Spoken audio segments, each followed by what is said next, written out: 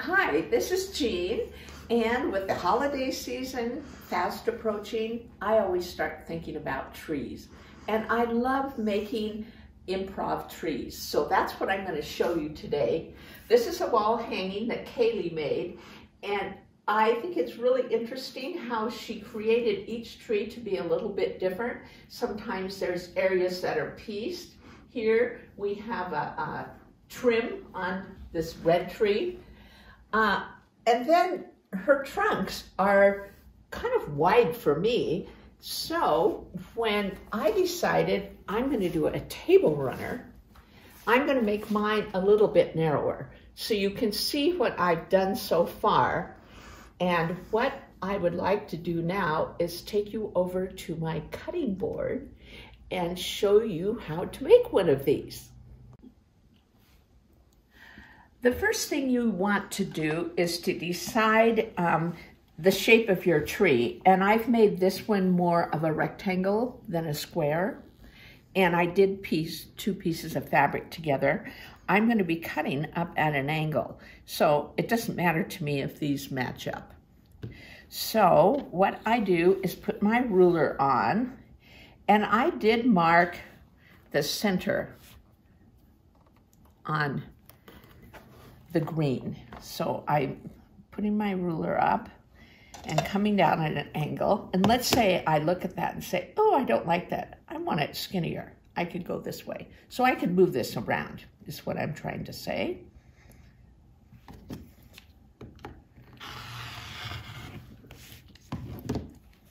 And then I'm going to do the same thing on the other side. And these don't have to be exactly the same on each side. This way it will be, but if I came down and went like that, it would be kind of a funky tree with just a little green top. So we're gonna do this. After I figured out how to make the first one, then I got really brave in making more.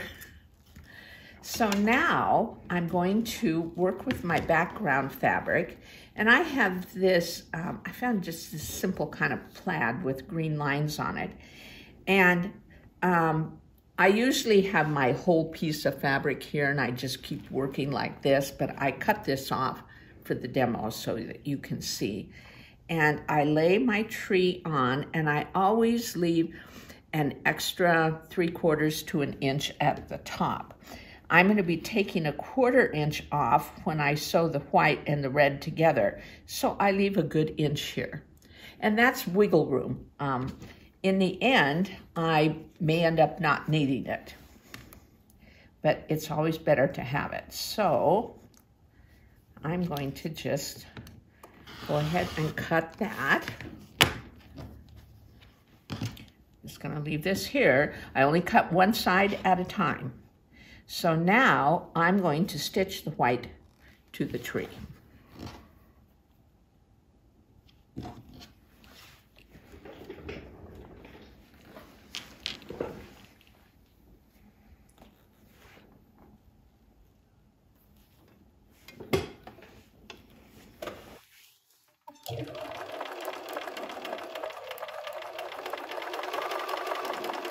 And once you start, I like to make sure this is really lined up, and it is. So I stop and start a couple times. It's going to get kind of pointy here at the end.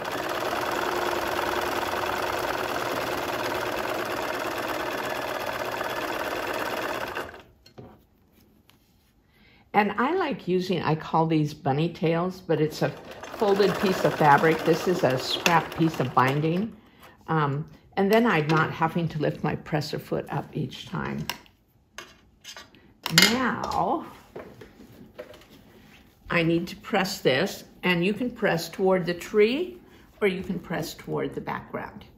So I'm going to reach up here and do this pressing.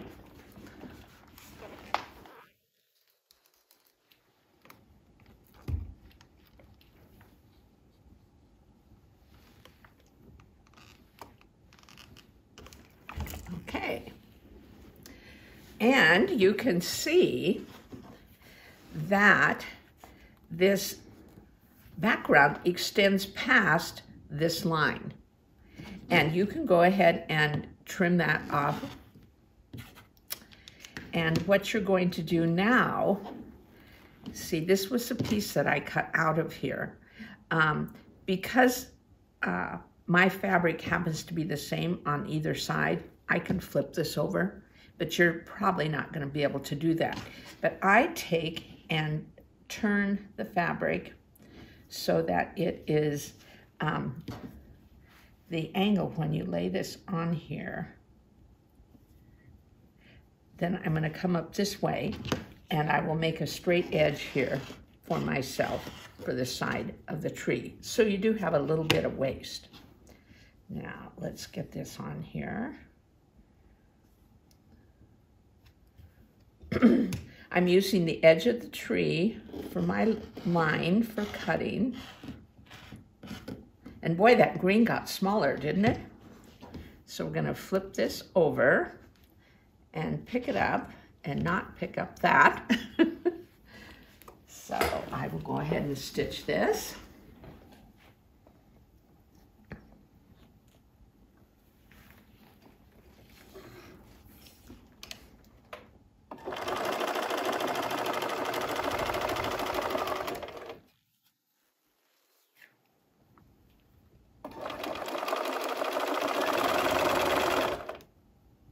This fabric is a shirting fabric, and it is lighter weight than the other fabric. So it looks like there's a little puckering, but it presses right out.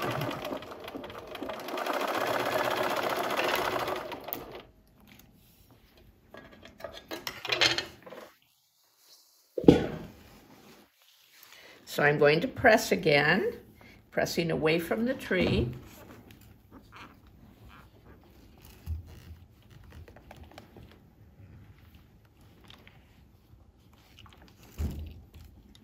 Okay, so now you're going to make the base of the tree, and you will want to decide how wide you want the trunk and add a ½ inch, because you're going to take a ¼ inch off either side.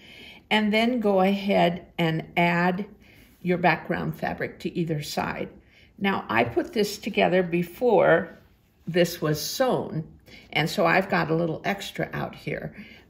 You might want to wait to do this until your tree is finished.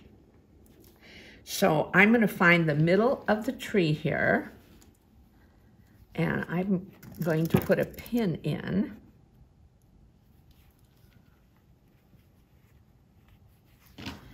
Then take my trunk and center it over that pin. And you can see I didn't do any trimming at the bottom of that tree, so there are some things sticking out. I will trim them off after I sew this seam, but I'm going to sew the seam following this edge on the trunk piece of fabric.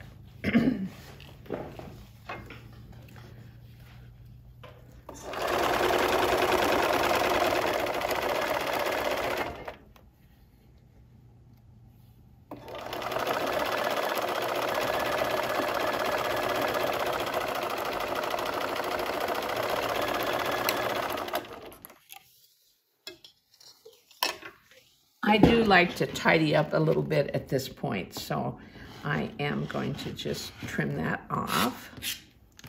And I will press this now. And it's easier to press toward the trunk, I have found. You know, because if you press toward the tree, you've got these things, these angles and more. But you could do it either way. It's kind of up to you. Since it's just laying that way, I'm going to press it that way. And I would, I haven't got the steam turned on in my iron, but I would have it turned on normally. So here is my tree block, and I can go ahead and trim it up on each side here.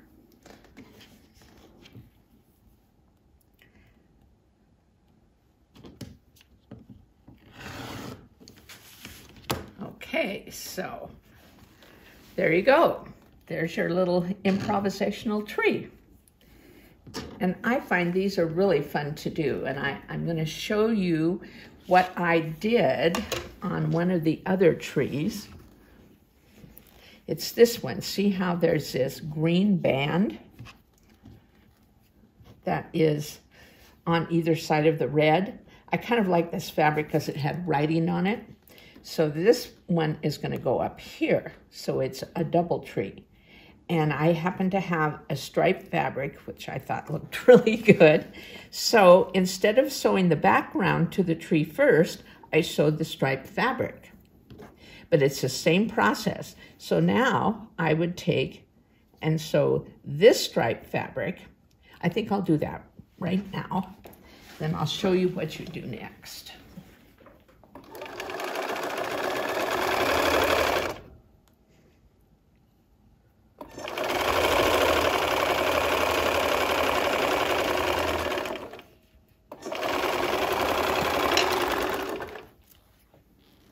Do not cut anything off at this point. Be sure you press first because there's an angle here.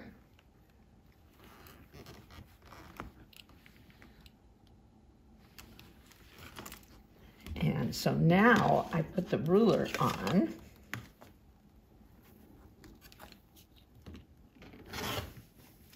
And press. So I would go through this same process with these two sides and put them on. I'll just lay it right here. And so you would have a 2-level tree. I thought it was kind of cute tree, so I decided to do one too. And I want to show you something else.